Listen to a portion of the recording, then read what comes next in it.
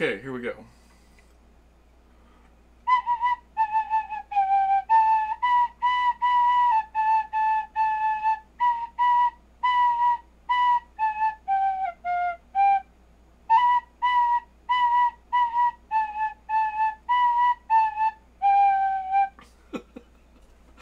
Alright, well, so much for that idea. Hi, I'm Carl Herzog, Public Historian for the USS Constitution Museum. And I think there are probably a couple positions I would have been qualified to serve as on USS Constitution in the early 1800s, but it appears that musician was definitely not one of them. I guess my middle school band teacher was right after all. Musician was, however, a very distinct rate and a set job on Constitution throughout the 1800s and part of the importance of music on board the ship. I think when we think about music associated with sailing ships, obviously the first thing that comes to mind are sea shanties, and certainly that was part and parcel of life on board. The other aspect of music that I think that people instantly think about is in fact music like the fife and drum that were used to send messages across the deck of the ship, and a bosun's whistle along the same way, and beat to quarters, the sounding of the drum to let the crew know what had to happen. But in the case of Constitution, its connections to music are incredibly vaster and far wider, in part due to its rich history, but also in part due to the really kind of interesting and different missions that it had, particularly after the War of 1812. Musicians regularly served on board, and there was in fact an entire band on board USS Constitution throughout its Mediterranean squadrons. Occasionally, however, it was difficult acquiring musicians who could serve on the ship, and we actually have evidence that at one point during its Mediterranean squadrons in the 1830s, the Navy actually enlisted as members of the Navy an entire group of Italian national musicians to serve as musician first class in the U.S. Navy for a 6-month tour of duty in the Mediterranean. Music like that was important for the ship because of the wide variety of ceremonial functions that it was performing at the time in its many diplomatic missions, as well as entertaining the crew and other people on shore. That musical function continues in the U.S. Navy today with an extensive Navy band that has a variety of different branches to it, still serving some of the same sort of ceremonial function. In the case of Constitution, particularly in the early 1800s, its connection to music by virtue of having these musicians on board stretches out into stories that people would rarely ever associate with USS Constitution or the Navy or the ship's many missions at sea.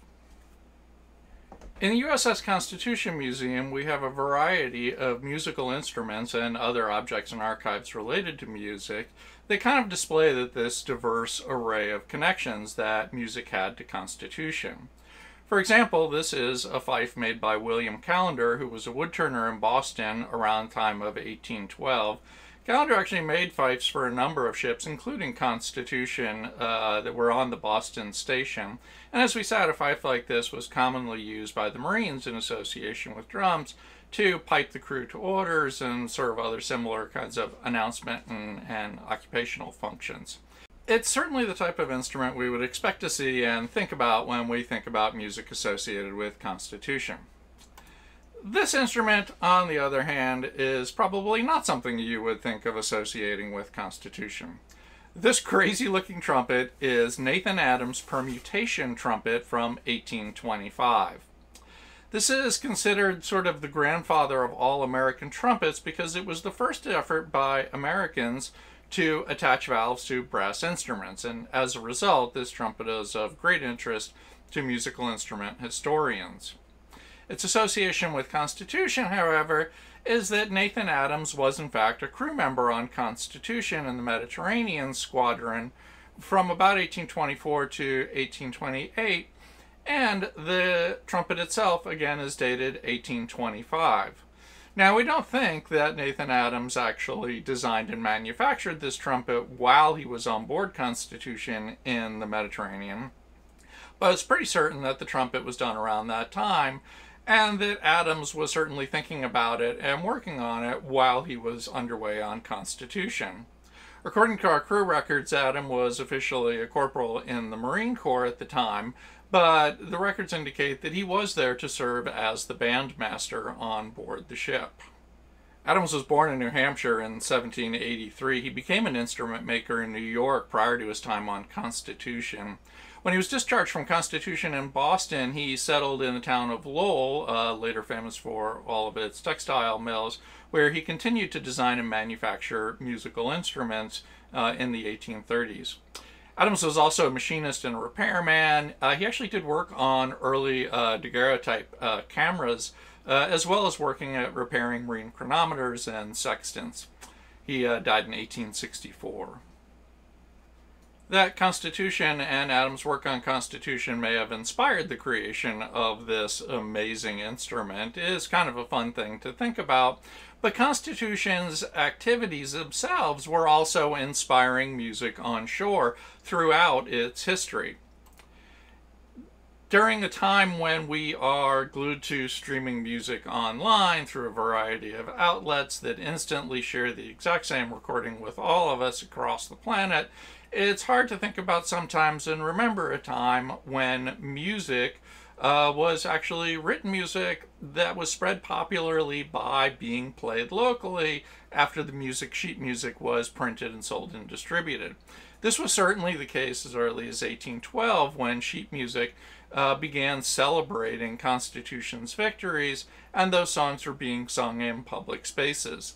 This piece of sheet music called Hull's Victory was a song written about Constitution's victory over Guerriere shortly after that occurred, and was popularly played in a variety of venues, including the Philadelphia Theater, obviously. That history of sheet music continued on even into the recorded era, however. This sheet music came from the 1920s and was an old Ironsides march written by George Cobb and was distributed as part of a fundraiser, one of many fundraisers, in the 1920s to raise money for the restoration of the ship. That was a particularly huge restoration that involved several nationwide sort of fundraising campaigns and publicity and awareness campaigns. But even if it wasn't sheet music, other types of music were published and printed with the expectation that the average public could just go sing along with it. This is a broadside, again, celebrating also kind of Constitution's victories over Guerriere, and it's just printed in a poem stanza form, but the chorus makes it clear that this was to be sung to Yankee Doodle Dandy. It's kind of a crazy set of lyrics to associate with it, but you can tell by the cadence that was the plan, and you can actually still sing it today. If you'd actually like to see a real shantyman taking a shot at this, our own in-house shantyman Gary Foreman recently sung this Constitution Frigate broadside for video for the Constitution Museum, and you can see that in a link in the comments on our YouTube channel.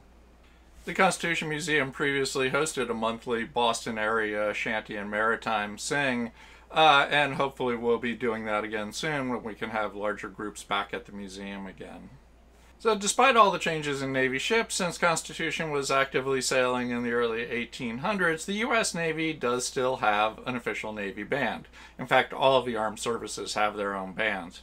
The Navy actually has two major bands, a concert band and a ceremonial band, as well as four other smaller ensemble groups, and an array of even smaller concert ensembles, all the way down to two-person woodwind duos. Just as they did on Constitution in the early 1800s, these Navy band members are serving at ceremonial functions, as well as entertaining for both the public and members of the U.S. Navy in a variety of locations. The various ensembles today, however, stretch well beyond what would have been imagined by Nathan Adams and his fellow band back on Constitution in the 1820s. Today there is the full concert band, the ceremonial, essentially marching band, as well as a jazz ensemble, a popular music group, a country band, and of course the shanty singers. These are highly professional musicians who are auditioned to sign up and join the Navy as band members, not unlike Constitution found itself doing when it needed band members back in the Mediterranean in the 1820s. I'll have to look on their website to see if they're auditioning. Maybe I still have a chance at this.